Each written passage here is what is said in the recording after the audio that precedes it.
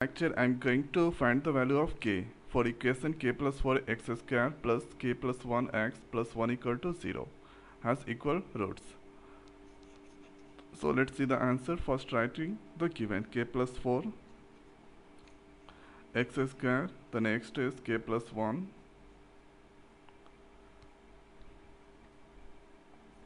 x and plus 1 equal to 0. So this that I'm going to compare with the general form of quadratic equation. The general form is ax square plus bx plus c equal to 0. Now here a equal to k plus 4, b equal to k plus 1,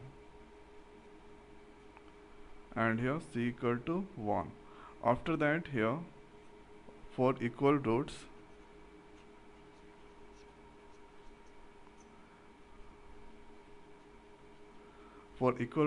discriminant d equal to 0. So d is now b square minus 4ac equal to 0. So here b square k plus 1 a square minus 4 into a value is now k plus 4 and c value is now 1 equal to 0.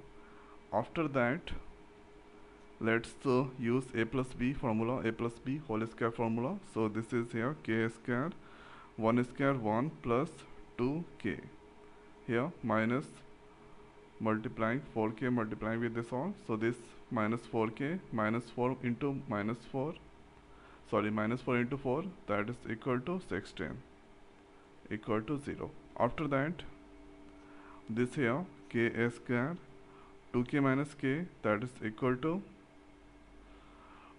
minus 2k, and 1 minus 16 equal to minus 15, 0.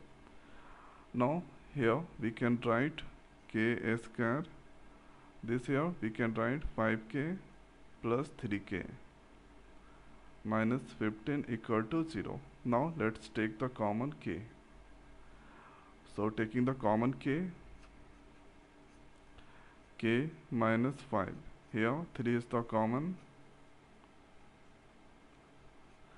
this here k minus 5 equal to 0.